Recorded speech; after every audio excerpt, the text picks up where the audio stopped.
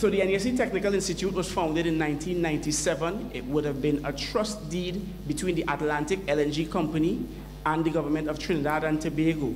And through that trust deed, they would have formed the National Energy Skills Center. So as I said, we were initiated through a trust deed. We provide tertiary level education, 2-year diploma programs that have been accredited by the Accreditation Council of Trinidad and Tobago.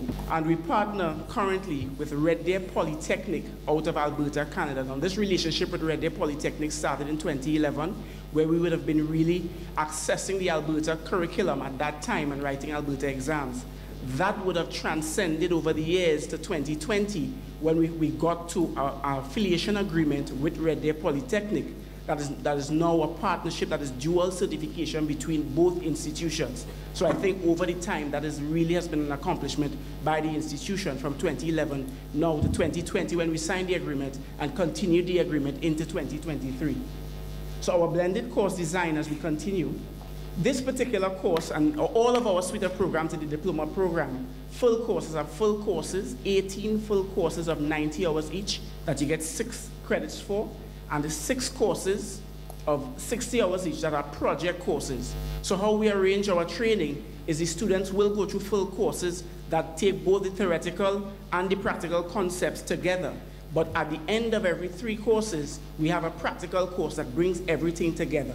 It means that whatever you practice during the period, you actually get to actually do it and reinforce it in the 4th course in every single every single academic year. So there are 18 full courses, 6 project courses. And of course, there's a blend for the full courses. And the blend is determined by the course objectives and the course learning outcomes. That helps us to determine what the blend is going to be. So our course design is broken up into online training, online asynchronous, and of course in-campus and workshop classes. So the online section tries to deal with underpinning knowledge. All of the concepts that the students would have to know, we try to focus that in the online. Online asynchronous has a dual purpose. One, we want the students working on their own, as well as bringing those concepts together, getting you ready for the in-campus and the workshop sessions. And of course, we have an assessment methodology where we have 3 types of assessment for coursework. We have group assignments, individual assignments, and of course the competency hands-on that they have to do. And then we have a final exam. They come together to form the students' 6 credits at the end. Through the administration of online exams in 2018. So remember we had a partnership with Red Deer Polytechnic. And in that partnership, they came every 3 times a year to run the exams. That changed in 2018, and that was our introduction to online training, because they decided they're not going to come down anymore. We're going to do those exams online. And that's our first foray into online. It was boosted in 2020 by the pandemic. As all of us know, we were challenged in 2020, and we had to find solutions. And that helped us to find our solution because we were familiar with the online environment, though not totally embedded into it. The use of Blackboard, the Blackboard system from Red Deer Polytechnic, because our license goes through them, allowed us to be able to access Blackboard, and we continue to use it today.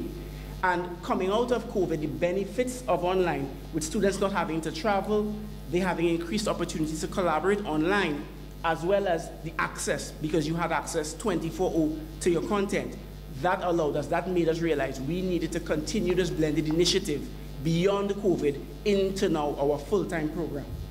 So, the theory that we use behind this, and very often we say TVET does not use theory, but that is not the case for us, because we had to look at what we were doing and say, how are we going to do this? Now we know TVET is usually behavioral, but we wanted to take a constructivist approach to this. And John Dewey talks about learning by doing, and that is what we really wanted to do. And we embedded the features of constructivism into what we do. Can we continue? So, what did we want to do? Active cognitive engagement. How are your students continuously using their minds? Because you can't deliver passively. A conducive learning environment. Because the online environment, as well as the environment where students are coming to the workshop, has to be set up in the right way if you actually want active cognitive engagement. And the context. I had a welding instructor have students doing padding lines. I don't know if you know what padding is. So the students were just running padding lines on a piece of plate, and the student was upset because the instructor said to him, 3 lines good, the next 7, they're no good. And he said, but are these 3 good? He said to him, yes, but the entire product is not good. and the student didn't understand why, because context was missing. He needed to understand why he was doing what he was doing, because if he doesn't know why, it's going to create a challenge for him. So it's important for us in constructivism to create that level of context. And this would have led us into how we do things. So that meant that we were going into active learning. We were going into self-directed learning. That is what we really wanted to do.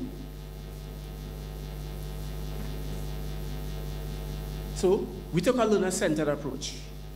Usually we're teacher-centered in TVET. I don't know if everybody else is like that, but where at NESC, we were very, very teacher-centered. Well, now we've changed. Thank God for COVID, thank God for the online blended system. We've changed our learner-centered approach, and that allowed us to bring in active learning, bring in self-directed learning into our programs. I see some people shaking their head, I understand. Maybe we're behind the ball a little bit. Yeah, can we go forward? And of course, as I said, self-directed learning. So this would have allowed us then to move into how are we going to do it? What is our tool? And that's what we're going to talk about next. So our instructional design looks at a particular model to be able to do it. The ADDIE model. And I don't know how much of you are familiar with the ADDIE model.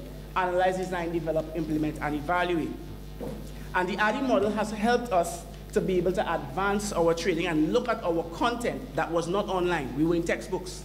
So we used the ADDIE model to be able to move forward. And the ADDIE model, as you know, created by Florida State, a method for developing and restructuring our courses and our learning activities. As I said, we were textbook-based, and we needed to move our stuff online. We then needed to clarify what it is we want. How do we clarify our outcomes and our learning objectives? Using the model, we will be able to do that, and I will show it to you. And of course, it was a method for assisting and assigning what resources will go where. Yeah? That allowed us, and we were thinking about it. How are we going to do this? And we looked at Vygotsky's zone of proximal development and scaffolding. Because you need to know, where is my student now? Where do I want my student to be? And what are the steps I'm going to use to get the student across the zone? And that's where the scaffolding came into. So we looked at Vygotsky's zone of proximal development, and of course took a scaffolding approach to move students across the divide.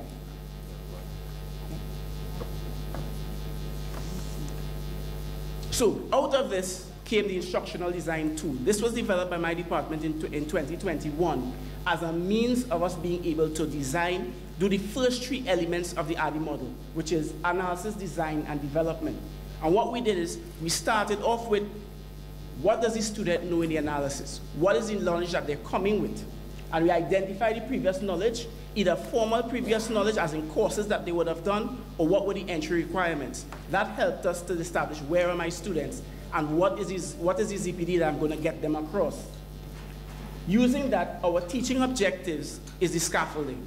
How are we going to bring them across? What are the elements? So if the objectives are high-level objectives, how do we start from the low objectives, bringing them across the divide? And then, in the analysis, you determine what are the resources that you're going to need to be able to do this. So we had to find in the design methods of achieving those learning outcomes that we described. What is it that we want? Identify what that assignment at the end is going to look like, and then walk that assignment backwards. And then you identify, you apply the blended model. What is going to go online? What is going to go asynchronous? What is going to go in the workshop? And you design accordingly. And that is how we would have actually come up with the blend for the course that we were treating with. And of course, as I said, determine what are those assessments and learning activities that you want your students to do. And we had very rigid schedules and instruction methods, because our instructors were not allowed to really deviate from the methods that we had set up. And of course, we had two forms of assessment. Do the practical assessment, write the exam. Pass, you get your credits. That has, as you would have seen the model before, that has changed.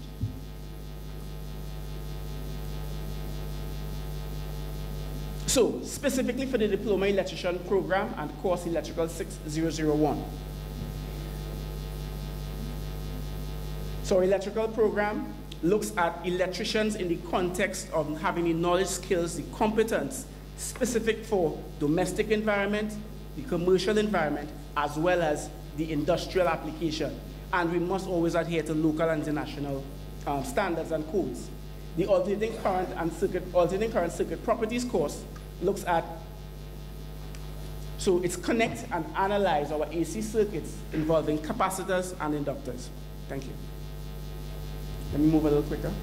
So learners for electrical 6001, there were 124 students in this class. And we had our general requirements for the students to be in the class that would have determined what their prior knowledge is. The standard age group was 17 to 25, 3 CXC, CSEC subjects, maths, English, and IT or any science subject. But we also accepted students with different qualifications through an in-person interview as well as an entrance exam. That meant that persons who may not have had the academic qualifications could still get into the program. And for this particular course, students had prior knowledge of circuits, inductors, and capacitors from a previous course. So that's how we look at what did they know before.